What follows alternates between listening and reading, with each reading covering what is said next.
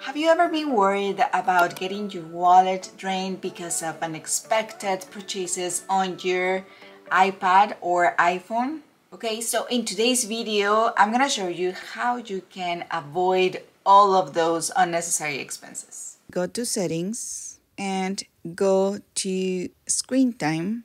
And here we're going to go and tap on content and privacy restrictions. Once that we are here, you can be asked to enter your passcode if you have one. If not, just go and tap iTunes and App Store purchases. If you have it disabled, you want to enable this one, okay? Now, want to tap on iTunes and App Store purchases. And here, you are going to tap on Don't Allow In-App Purchases, right here. This is the option that you want to select.